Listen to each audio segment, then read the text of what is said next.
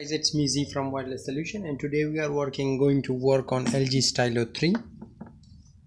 So the person who forget their pin on the account or something, they don't know, so I will show you how to hard factory reset the phone, and in the second video I'm going to show you how to bypass the Google verification account.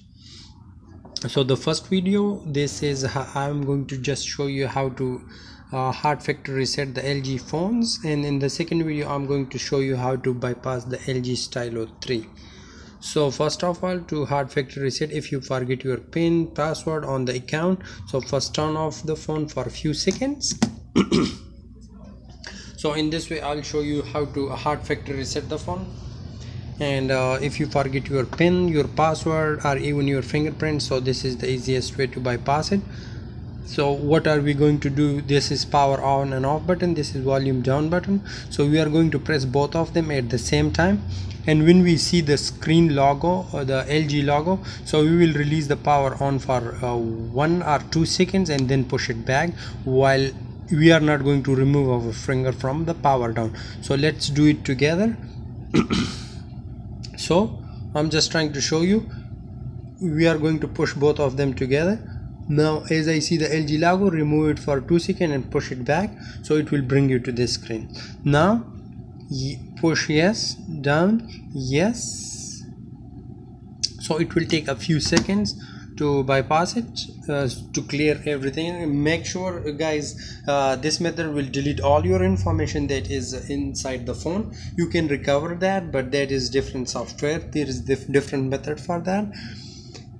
So right now we are going to hard factory reset the phone, and then if you have your Gmail and password, so you can just simply go forward, put your Gmail and password and bypass that. But what if you don't remember your Gmail and password? So in the second video I'm going to show you how to bypass the your Gmail and password. So let's wait for a few seconds. It will take a few seconds because the phone is rebooting itself.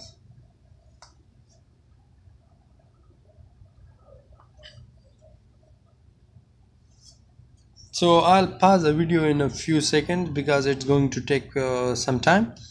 So let's see. So guys, you can see the phone is going to be rebooted, so it will take you to these screens. So you can see, let it be completed. So then in the next step we are going to show you what I'm talking about, and then I will take you to that place. Let's suppose where you can put your Gmail and password. So I'm going to pause the video again because it's gonna take a few seconds. So guys, you can see now. So what we need to do, we need to just simply push it forward, turn the Wi-Fi. If we turn the Wi-Fi off, so it's not going to, I just want to put it into Wi-Fi so it can be faster. Okay, it's already connected to that one, sorry, it's already connected to the other Wi-Fi. Okay, so it's connected. So let's take it forward, set up as new.